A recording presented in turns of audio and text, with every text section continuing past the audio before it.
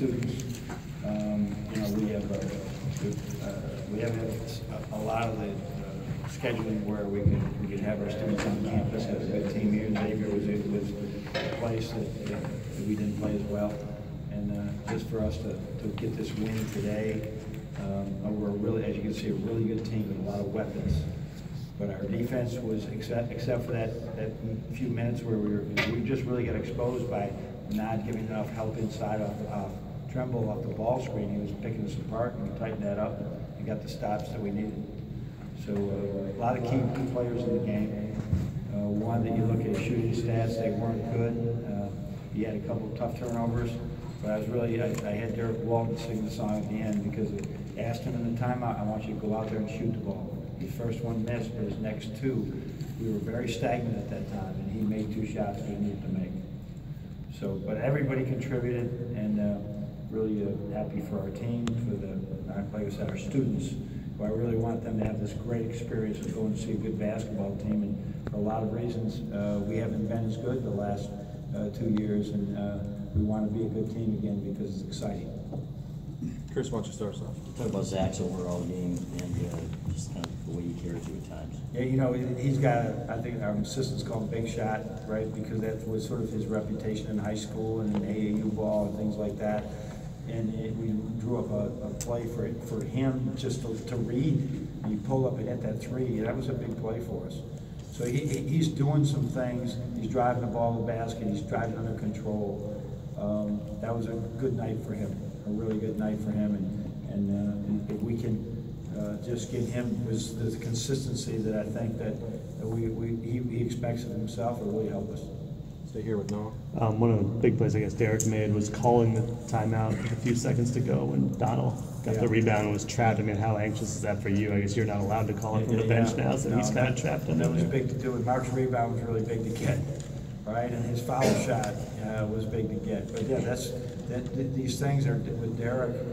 He has this in him. He has more in him, and you know, you think some of the guys he's been playing with. Have been such excellent players. He didn't have to take that role, and even with Karras this year, we were not putting him in that role. And he and I have been talking about this last couple of weeks, how he's got to assume that role, and that was a good example of it. Brendan?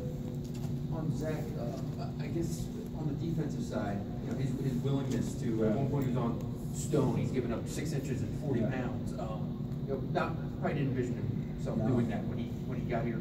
The willingness to be able to do that, and you know, embrace all the different changes on offense. Just how much it's kind of. He has really been, and he's had his moments where he was as he has grown as a young man, and he's grown as a player. But right now, he just wants to win, and so we put him on some pretty tough matchups, much like we had to do with Glenn Robinson. But the good news is that they got to guard you too, and so he's been able to really make big plays for us. So, but there hasn't been any of this, you know, I'm not, like the Zach Novaks and the Glenn Robinsons and now Zach, they've been forced to by injury, for whatever reason. Too many good players, and we're not going to sit Glenn, Nick, or Karras. So we play them all. Well, how do we play? Well, one of you's got to guard the other guy. Glenn, go do it. Now Zach's got to do that same thing. He's really done well. Stay on that side in the back with Nick. John, Derek and Zach are juniors now. How notable was it to you that, you know, the last 2 minutes of the game, those were the guys that won the game for you? Karras wasn't out there. It was just those 2 guys in a big moment, and they, it seems like maybe that's the first time they did it together. Kind of now that you say that, that's true. I believe that's true. This is that next step for them, and it's been forced on them probably too early last year when they were sophomores. I mean, and they played. You know, Derek played more role, but cameo roles, real roles the freshman year on a championship team. And now all of a sudden they didn't really have to do that, but Zach started to like that last year a little bit. But we didn't win enough games. Now they won games. It's the feeling right now that we come in here and Tim Hardaway or Trey Burke or Nick Stauskas, Karras LeVert just make a big play to win the game. And so that's why I was encouraging Derek, you got to shoot the ball. And it's with me too. I have to dial him up more. I have to create more things for him so that he's more assertive. Down in front with Lev.